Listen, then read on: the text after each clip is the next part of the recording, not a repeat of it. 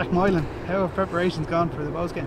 Yeah, it's been good. It's been a good week. Obviously it's been a change up because we've gone from a Friday to a Sunday, so we've had to change things up, but all the lads feel great, everyone's fit and we're ready to go. Definitely feels like even from that Bonagee game, from that Dundalk game, from the Sligo game, there's been a ring around this date in the calendar for a few weeks.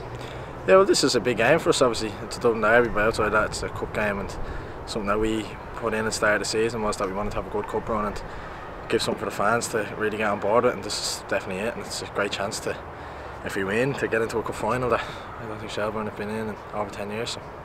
It's probably an extra emphasis as well for yourself. Bows, a club you were at previously. You obviously had your loan spell last year, but does that give you an added bit of personal motivation? Yeah, it does. Obviously you always want to prove people wrong and stuff, but I'm just training as another game of football because you can't have to go about it that way. If you look into things too much, it throws you off your game, so it's just another game for me, but I definitely have it in the pit of my stomach that I know what happened and I'm ready to go. Yeah. Aspects of the Dundalk game, obviously the game against Sligo, there were positive displays. If we didn't get what we deserved last week, would you be pretty pleased with the way the performances are starting to shape up, some of the positive aspects anyway?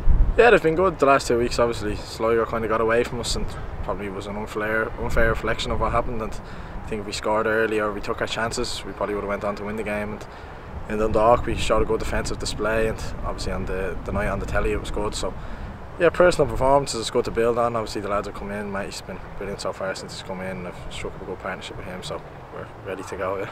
What have the fans meant this season to you personally? You seem to have a connection with them. There's not many players to get a song as quick as you've got. Yeah, no, I love them. They're all brilliant. They're all mad, but they're brilliant.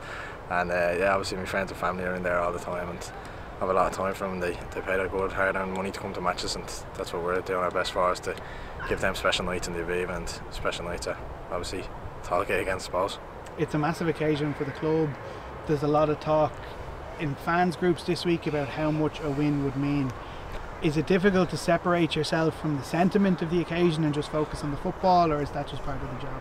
Well, you have to rise to the occasion. Like, that's about being a footballer, and I think that was said straight after the game last week, is that this could be the biggest game of lads' careers. It's the biggest game of my career, and so far I have no point hiding from that, I have no shame hiding from that, and you just have to relish in the moment, and kind of, you do have to probably take yourself away from the atmosphere just before kick-off and realise that it is just another game, and you do have to go out and do your job. But when you're on the pitch, obviously it's all hell goes loose, and we're ready for it. Management and staff talk to us about trying to lift lads, trying to get a response out of them. What kind of response have they got from you players this week? Yeah, it's been good. Training's been really good.